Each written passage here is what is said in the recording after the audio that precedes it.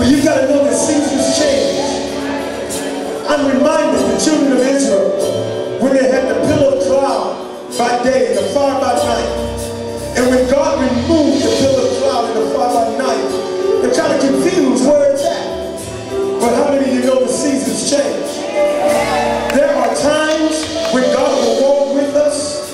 There are times that God will carry us. But then there are times that God will push us out there by ourselves. Because the seasons do change.